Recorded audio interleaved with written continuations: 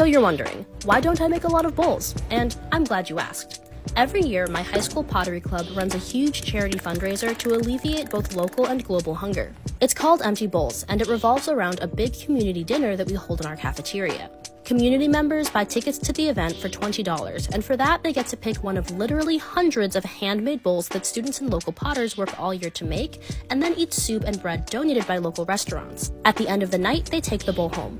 It's an amazing charity that raises thousands of dollars for Beyond Hunger, Housing Forward, and Global Alliance for Africa. Now, I've participated in practically every Empty Bowls since 2012, and even worked with a friend to start a mini Empty Bowls at my university.